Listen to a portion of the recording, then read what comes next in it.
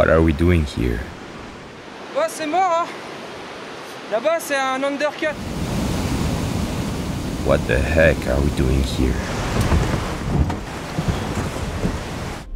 Lost in the heart of the Andes. We carry our kayaks like mules at the bottom of a gorge. And it's getting dark. So I ask you, what are we doing here?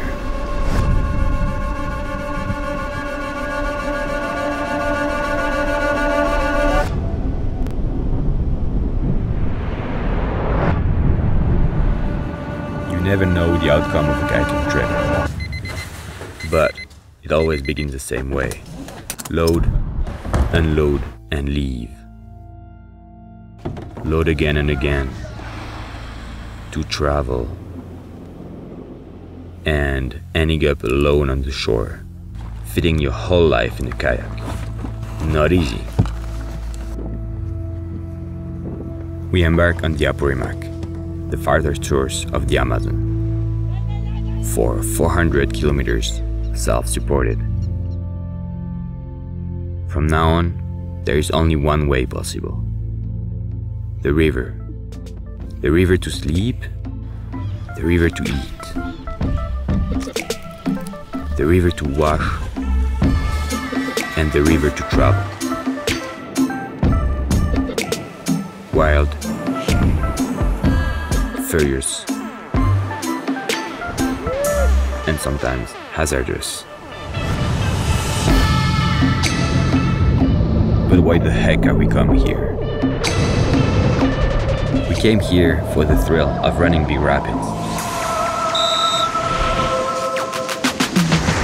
To live in this unique magical moment when you don't have to think about your move.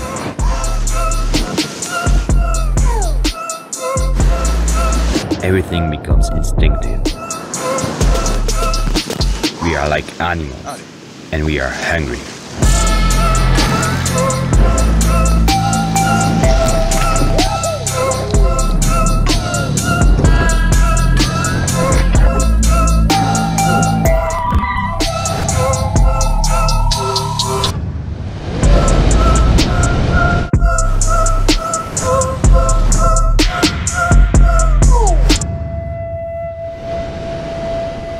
What are we doing here trying to tame this ferocious river? Yep. It swallows our kayak. The struggle. It's the struggle we came looking for here. Away from the comfort of our secure society. The modern man paradox. Or the art of putting yourself in a crappy situation to feel alive.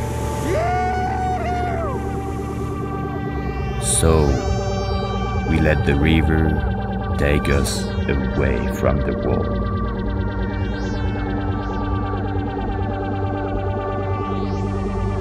What the heck are we doing here?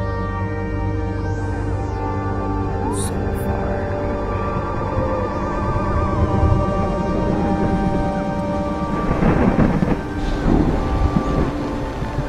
What have we come here for? We've come here to remember we could live together, modestly. Every day a new camp, never the same place. Nothing lasts. Everything is in motion. We are a tribe, nomads, with the river as our only home. What have we come here for? We've come here to remember the wild soul of the world. To remember that spared by man, nature does well. We came here to remember happiness fits in a kayak, and a kayak is tiny.